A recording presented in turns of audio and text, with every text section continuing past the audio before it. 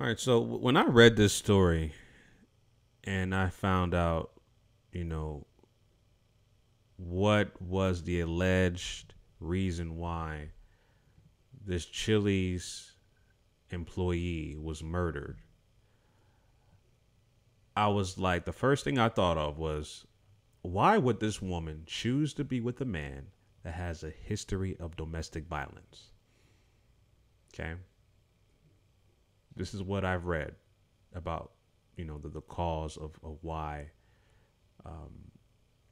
this man who is, I believe he was 37 years old, or actually 36-year-old Lister Reed, died at the Chili's location, which is literally a couple blocks away from where I live, of an incident involving a female coworker. Okay. They had some kind of disagreement, some kind of argument, and the female coworker decided to call her violent boyfriend with a history of domestic violence and a long rap sheet of crimes, etc. Call him, and he decided to go ahead inside the restaurant, shoot and kill 36-year-old Lester Reed, who was the line cook with 8 children. All right. This happened a couple days ago on Monday, and how I knew about it uh, was actually my sister-in-law told me about some kind of a lot of traffic on 441 because I was on my way to pick up my son from daycare, and that street is where I take to go pick up my son from daycare because the restaurant is off of 441 and 199th. Okay. And let me just kind of digress a little bit. I'm not a fan of Chili's at all. I don't like Chili's, and I don't like the people who work there. It's just unprofessional. I never been a fan of Chili's at all, and this further proves that this is why I would never go to a Chili's restaurant ever in my life again. Um, but anyway, I digress. But yeah, this I found out about this Monday when I was going to pick up my son from school, and I was like, "Wow, there's a lot of traffic here." And turns to find out, someone was murdered there. A lot of police there, news coverage, and everything was there. And so I was like, "Okay, I got to find out what happened." And so this is how I found out. I found out about the story, and turns out somebody was murdered there. But I wanted to talk about choosing, right? I wanted to also talk about choosing your mate, choosing who you're going to be with. And like I said, this woman, okay, who was dating the suspect, okay, the suspect's name is Arturo Exum, okay, and he actually turned himself into the police, which was a good thing. I'm not sure what caused him to do that. Obviously the girlfriend is fired. She definitely is not working there anymore. I believe the restaurant is still closed as well.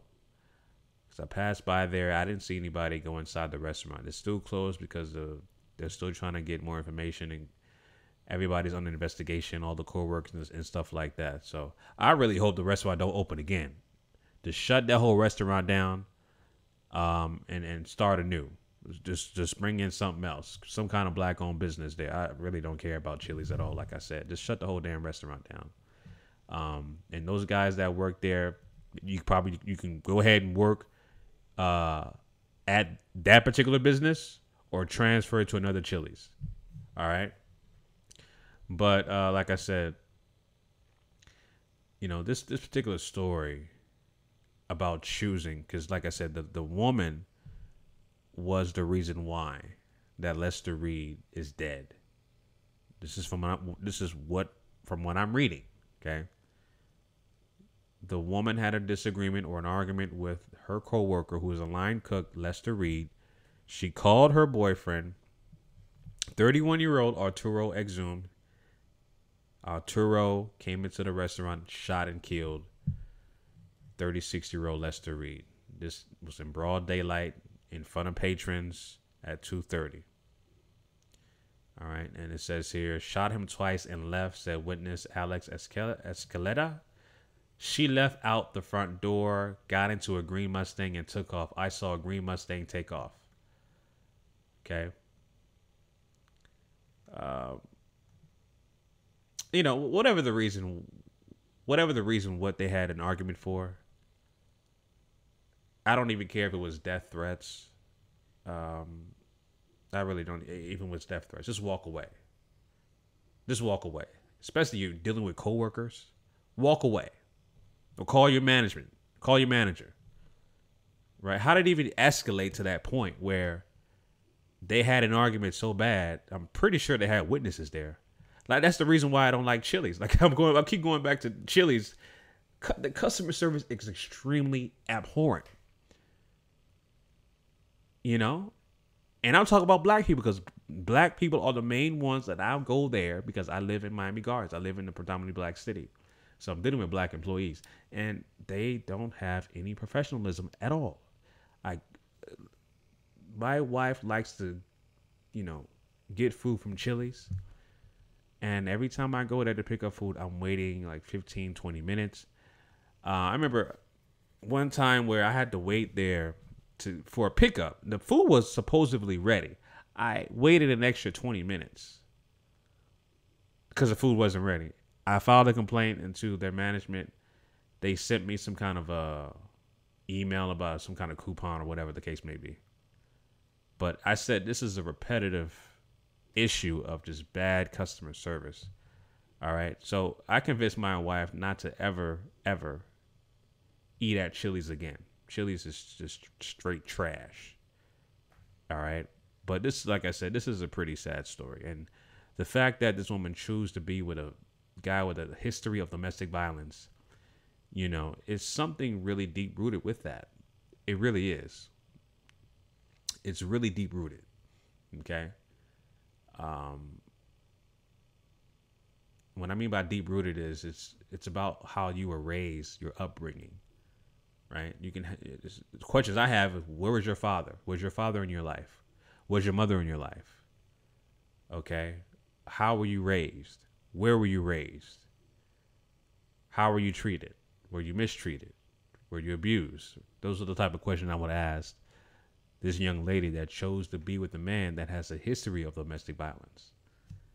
I mean, they said that he has, I read somewhere that he has a history of domestic violence, like beating up women, stuff like that.